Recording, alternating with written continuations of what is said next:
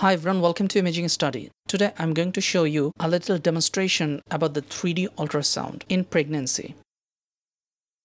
Sometimes when you do the 3D ultrasound but you see face is adherent to the placenta or to the uterine wall in profile view, you face difficulty to get a good 3D view. It's really a limitation for 3D ultrasound, but using different settings you may get a little better picture. So whenever you are free, have a little workload, you definitely should practice these settings on a saved image of your machine. Like this image was taken by another doctor, and when I was free without any patients in my chamber, I did a practice on these images to get a good view. Like here, I'm going to show you a picture which I have reconstructed from that data, and it apparently may not look quite good, but it's better than getting nothing.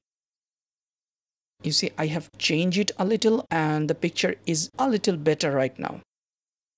Again, I have changed a little with some chroma settings and the face looks a little better here. And just rotate a little and you may get another good view.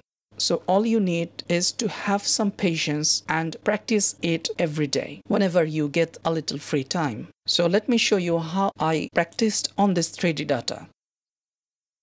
Here is the picture that I could get from the raw data. I have rotated a little, face gets cut off. It looks not bad, but still I need to practice with different settings. Sometimes it may give you a good result also.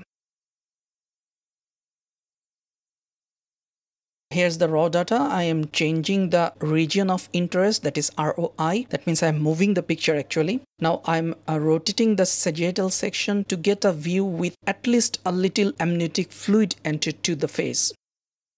Now here you can see that. So I have chosen the Omni view option of this machine. I have drawn a line clicking on the Omni view option.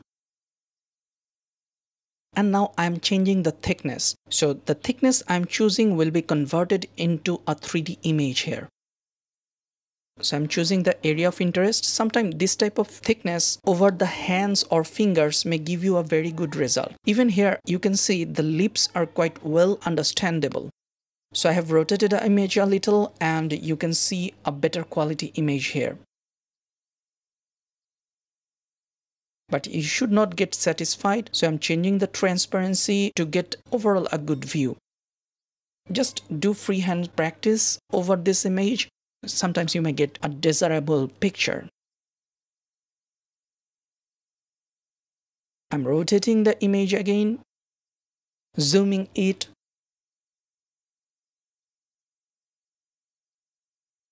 Rotating again. You can see the lips quite good.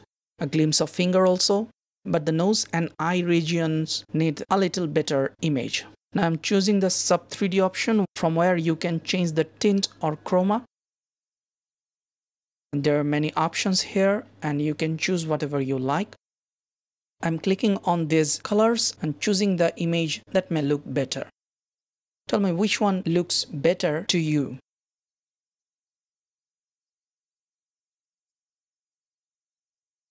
I'm rotating a little.